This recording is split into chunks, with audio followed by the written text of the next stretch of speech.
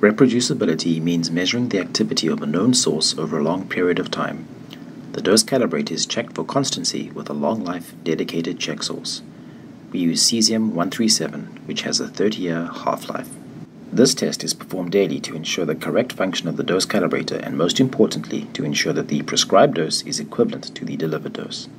The QC constancy check is performed on each isotope that is going to be used that day. Cesium-137 is the preferred radioactive source. It is a long-lived isotope that degrades at a precise, measurable rate over time. Ensure that the same cesium-137 source is used for the constancy check each day. Before performing any test, ensure that you are wearing a white coat and have your radiation badge and personal protective equipment on. As there is always background radiation in the room, do not perform checks in the room when the background radiation is abnormally high. A high background radiation value will in turn be subtracted from the dose, which will result in the maladministration of the incorrect dose to the patient. Ensure that you use the correct cesium-137 source. There is more than one used for testing. Place the container behind the L block, unscrew the cap and remove the source.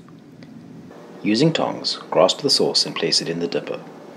Place the dipper into the well of the dose calibrator. Wait a couple of minutes to allow the ionization to stabilize. Press the cesium-137 button on the dose calibrator until it lights up. Record the value.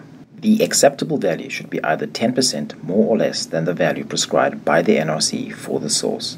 The reason for a daily constancy check is to observe if the day-to-day reading for the same isotope remains consistent.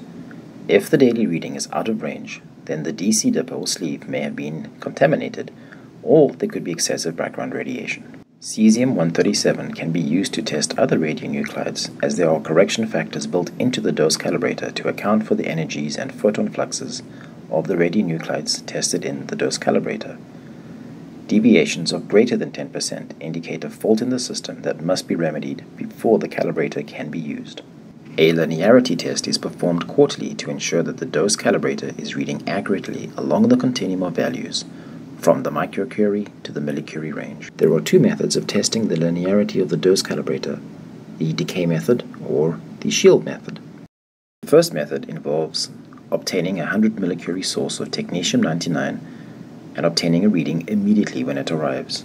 Although this is a time-consuming process, periodic checks throughout the decay process or the use of automated instruments make it a feasible test process.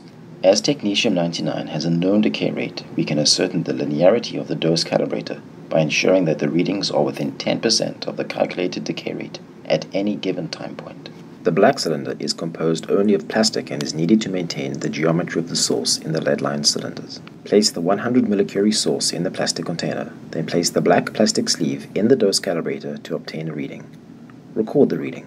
Keeping the source in the black sleeve and behind the L block, place the least thick lead-lined sleeve over the black plastic sleeve. This thickness corresponds to the reading of the first elapsed time period.